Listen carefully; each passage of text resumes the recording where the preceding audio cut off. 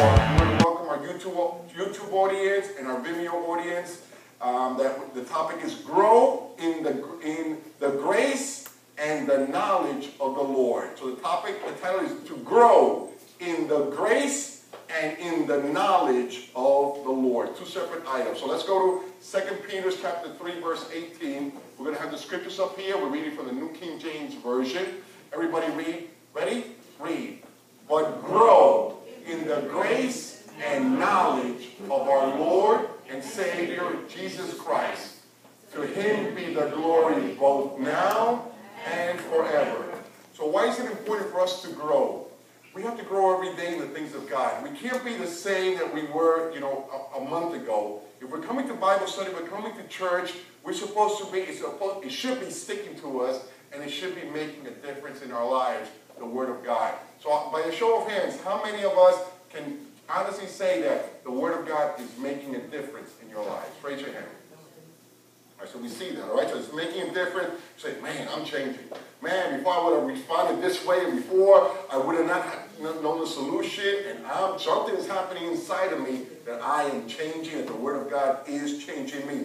And you remember when we grew, like as children, as we were growing up, that a lot of times our family doesn't see it because we're close to each other. But if somebody, let's say a cousin comes and hasn't seen you in 8 months, and man, you've grown, because sometimes when we see each other, we don't really see how we've grown on there. But other people say, man, you're growing. You're different than the way you were before. And that's what we're supposed to do. We're supposed to grow in the grace and the knowledge of God, of the Lord. Now, this is a Bible study class, so what is grace? Somebody raise your hand. Ruben. Undivided merited love. Okay, love. Go ahead. What else? That's good. Unmerited favor. Unmerited favor. Unmerited means what? You don't deserve it. Remember that. You do not deserve it, but he gives it to us. Wanda? God's power on our lives. Why do we need God's power in our lives? What do we need God's power for? Everything. For everything. Forget about it. For everything. We need it for everything. Now, we need God's power to put up with each other. Yes or no? Okay, we need God's power in our finances. We need God's power to put up with our jobs, we put up situations. You need God's power in every area of our lives. Yes, you need it for witnessing, but that's not, that answer should be, when somebody says, what do you need God's power for? You say, for everything. Without God, I am nothing, but with God, I am more than a conqueror in Jesus' name. Amen?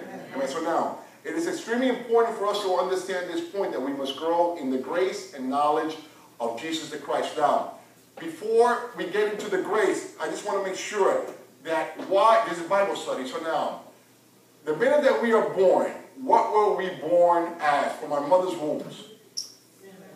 As sinners. So you understand that every single one, even before you did anything, you were already a sinner. Why?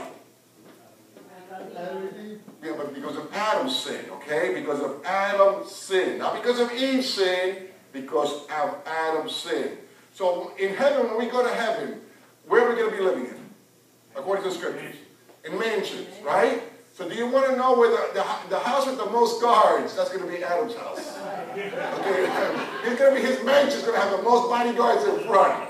Because people are going to say, where's that Adam? Because I want to kick his butt for all the trouble that I had in earth, and it was because of his sin. And so you want to see where he lives? The one with the most bodyguards, guards, that's going to be his house. So we have to understand that the Bible calls Adam the first Adam, and Jesus is called what? The last, not the second, the last Adam. So when you took the last Adam, automatically that's Jesus. Okay? So Jesus came to correct what Adam messed up. So before we get into the grace, we have to know this Romans chapter 5, verse 12. Let's all read together. Ready? Read. Therefore, just as through one man sin entered the world. Who was that one man? Adam. Okay?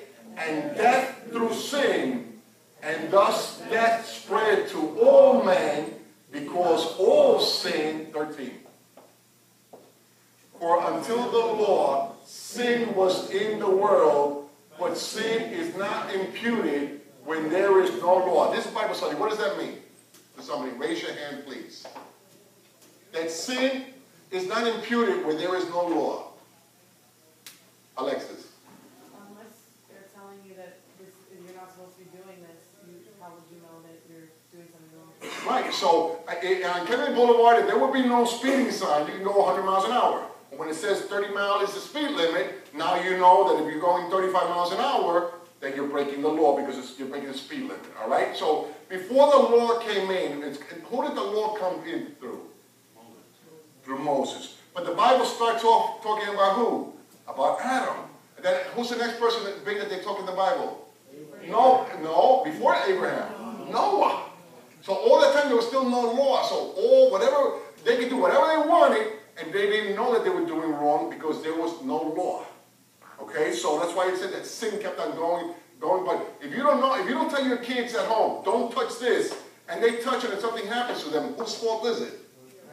Parents, because you didn't tell them, don't do this. Now, how many of us, when we tell our kids to do something, and they still do it anyway, we say, I told you not to do that, it serves you right, okay, because you already gave them the warning. But if you don't tell them what not to do, you can't blame them when they mess up. Yes or no? All right, continue, verse 14. Nevertheless, death reigned from Adam to Moses, even over those who had not sinned, according to the likeness of the transgression of Adam, who is a type of him who was to come. Who is of him who was to come? Jesus. Jesus. Okay, verse 15. Go. But the free gift is not like the offense. For by the one man's offense, many died, much more the grace of God and the gift by the grace of the one man, Jesus Christ, abounded to many. So all of us, automatically, when we accept Jesus, what do we receive? The Holy Spirit, eternal life. Well, let's take to the topic. Grace. So automatically you receive the power of God, the ability of God to do whatever it is that you're doing. You have the power to be a mom. You have the power to be a husband. You have the power to be a friend, to be a businessman. You're receiving that from God. It's free, and it's a grace. Now, how many of us, Francisco, when he made this, the statement from his testimony, that you think that you have to work for it, and it's because of what you do instead of realizing it, that it's a gift that's already on us. Yes or no? I can't go forward if we don't understand this. Yes? One of the things that I got, obviously being raised Catholic, right? There's a lot about sins. There's a lot about, preaching about sins. You gotta watch out about this, you gotta watch out about that. But in reality, when like, it seems to me that we brainwash sin, and then to such a point that then when we go to the New Testament and we talk about Jesus and where he came from, we have a problem accepting, and that's what I got, accepting the grace or the beauty or the love that God is giving us. Because we are kind of like, we cannot comprehend it, we cannot get it, because we are blurry and already like kind of brainwashed, as I said before, about sin. And when we read this, it's kind of, we cannot comprehend it. And that's why we have to fight it. Right. When we come to Christ, we have to renew our minds from the way that we thought to the way that the Bible is teaching us. Elias. Yeah, it's just and then I get over what Francis was saying is because we're more sin conscious than grace conscious. And just as you said, that's why we need to renew our minds. Amen. Ed? Being brought up Catholic, right? It's religion. It's not a personal relationship with Christ. Right. So it's all man-made. It's all man-made, you got to do this, you got to do this work. Right. And this is not, so you can't earn it, and we're going to see that as we continue. Give me verse 16. Go ahead. And the gift is not like that which came through the one who sinned. For the judgment which came from one offense resulted in condemnation. But the free gift which came from many offenses resulted in justification. Verse 17.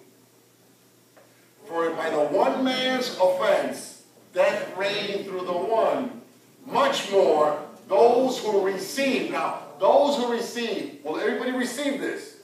No. And that's why we want to be the ones to receive it. Because of faulty teaching, because of religion, we don't want to receive it. But here at Hudson Church, we're going to learn how to receive this. Let's continue. Much more those who receive abundance of grace and of the gift of righteousness will reign in life through the one, Jesus Christ. What is reign? Remember we taught about kings and priests. What does reigning mean? Ruling. We're supposed to be ruling, enjoying this life. Now, most Christians that you know, are they ruling and are they enjoying their lives? They're being ruled. They're under condemnation. I'm no good. I missed the mark. And that's the wrong thinking because we're more sin conscious instead of grace conscious. Amen? Amen. So now let's continue. In order to grow in the grace and knowledge of the Lord, what do we have to do that a lot of us sometimes don't like or don't think that we should be doing it? It begins with an S. It begins with, second letter is T. And we're going to do like a Wheel of Fortune. S-T. Next letter is U. Study. We don't want to study. We just want to go to church, sit down, and go home. We got to learn how to study. Why? Because the Bible says so. 2 Timothy chapter 2, verse 15 from the Amplified. We have to understand it. We have to grow in the grace and the knowledge of the Lord. It doesn't come by praying. We have to study. Lois, go. Ready, go. Study and be eager and do your utmost to present yourself to God approved, tested by trial, a workman who has no cause to be ashamed, correctly analyzing and accurately dividing. What does that mean? Rightly handling and skillfully teaching the Word of God. So now, we have to study. And we got to know that we accept the Lord Jesus through a life of studying the Scriptures.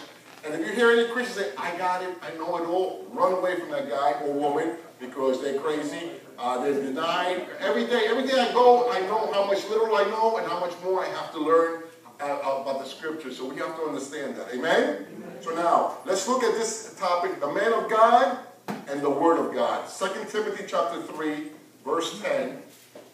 The man of God. Ready? Read. But you have carefully followed my doctrine, manner of life, purpose, faith, long-suffering, love, perseverance. Verse 11. Persecutions, afflictions, which happened to me at Antioch and Iconium and at Lystra. What persecutions I endured, and out of them all, the Lord delivered me. So as Christians, are we going to suffer all those things? Yes. Yeah. They're going to come at you, but the Lord is going to do what? Deliver us.